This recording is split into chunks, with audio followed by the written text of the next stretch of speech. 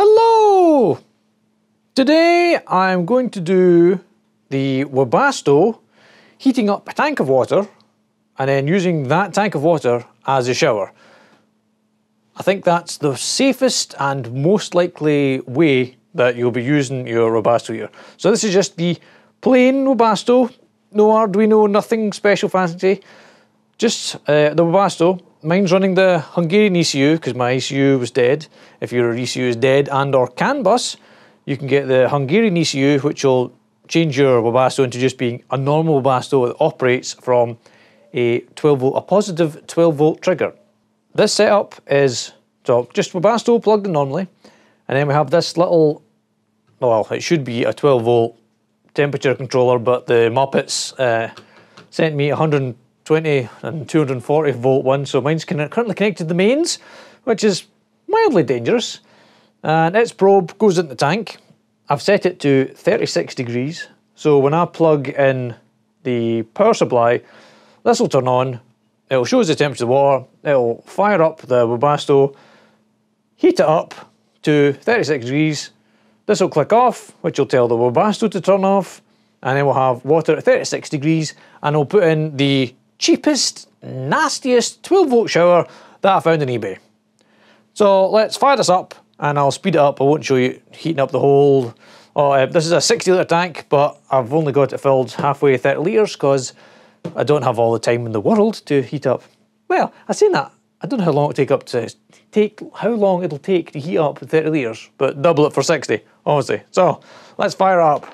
I am plugging in the power supply. The power supply, here we go. Power supply on. Webasto, firing up.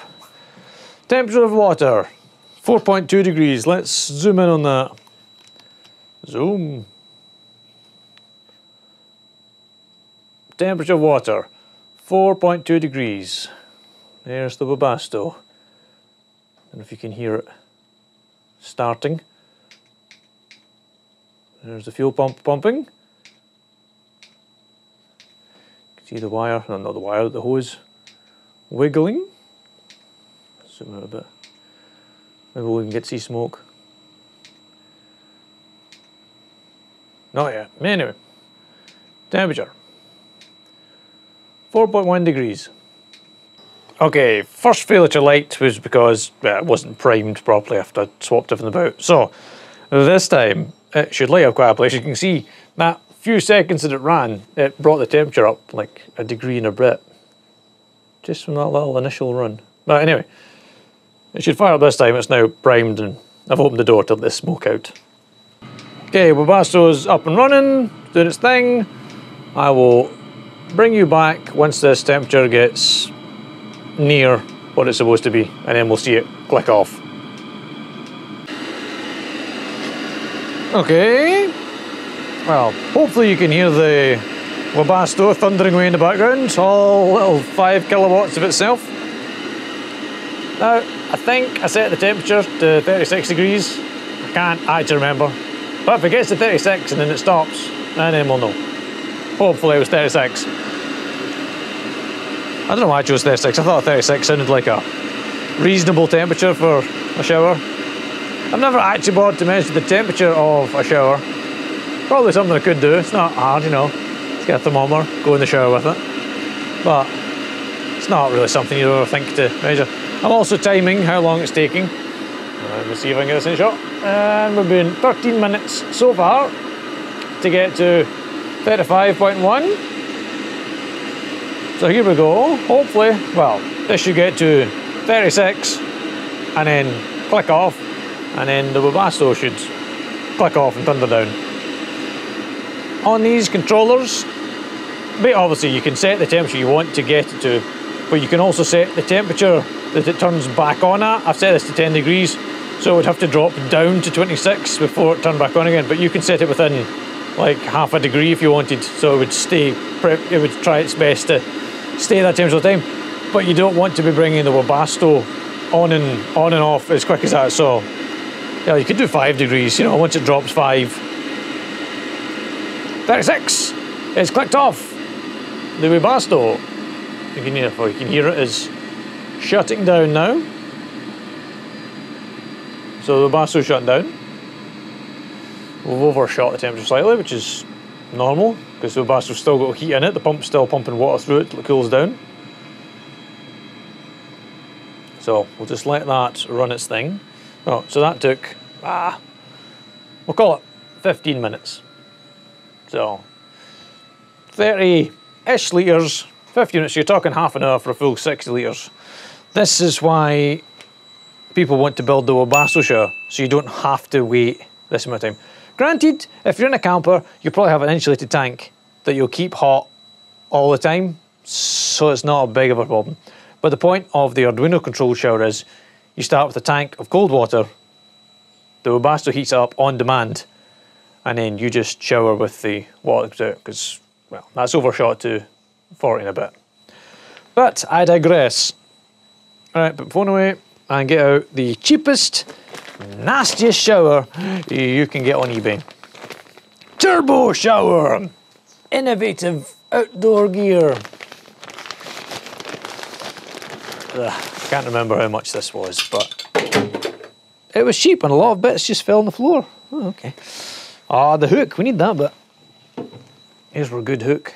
Right, so this is what you get for your, ugh, God, it's horrible. Right, this is the pump that you dump in the water. I'm gonna go through the rest of the floor. Pump, hose, hose, hose, hose. More of this is going up on the floor in a minute. Shower head. Shower head with an adjuster thing between min and max. Little shower head. And hopefully there's an on-off switch. And, where is it? Cigarette lighter. So I'm going to go and connect this to the power supply, and then we'll dangle this out the door and have a shower from it, hopefully.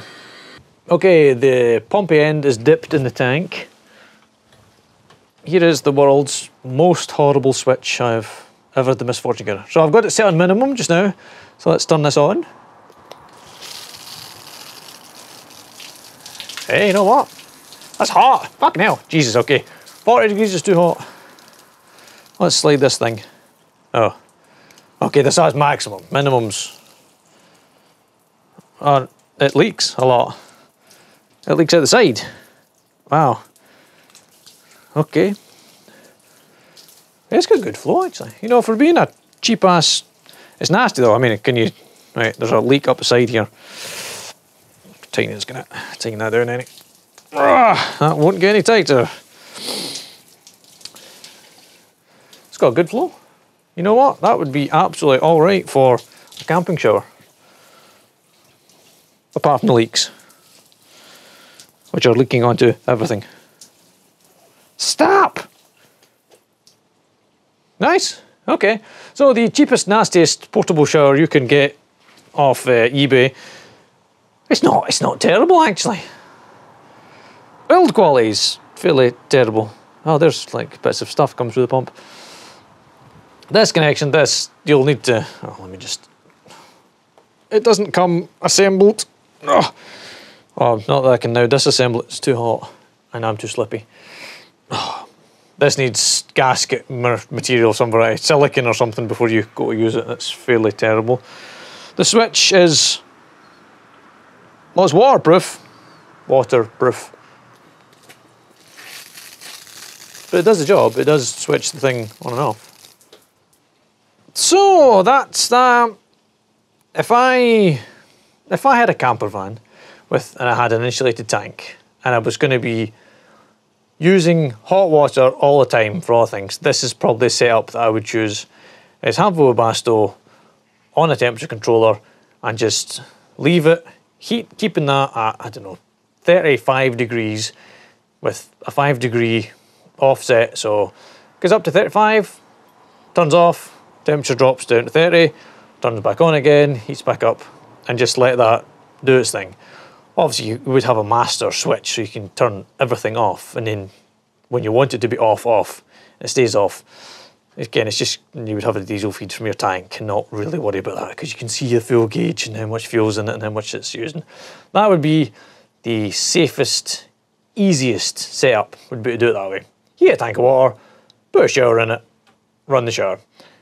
I do have, or sorry, I should say, I have ordered a nicer shower head, etc., and flow rate valve adapters that you might use if you're using a real shower head in your shower, in your camper van, and we'll be able to run that off the actual 12 volt water pump, a good 12 volt water pump, not that cheap thing. So yeah, that's the Webasto water tank fed cheapest shower you can get on the eBays.